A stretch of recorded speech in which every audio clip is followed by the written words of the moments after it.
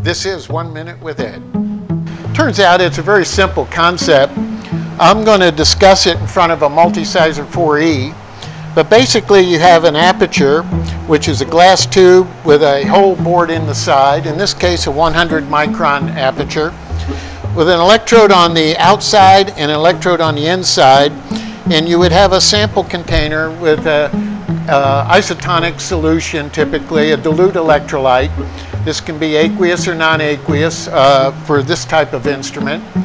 And for cells, you would use something small like an AccuVet, and it would rise here. And so what you would do is the instrument, being a constant current supply, would pass a constant current across the electrodes.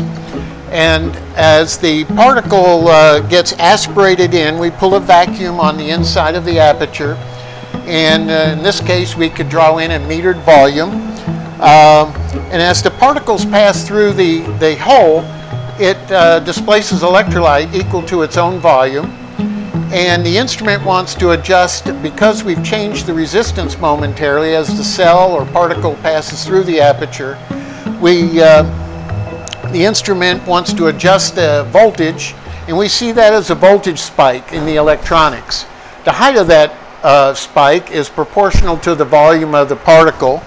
And of course we can count these pulses. So we can get the count and we can get the size by volume of the cells that we happen to be measuring.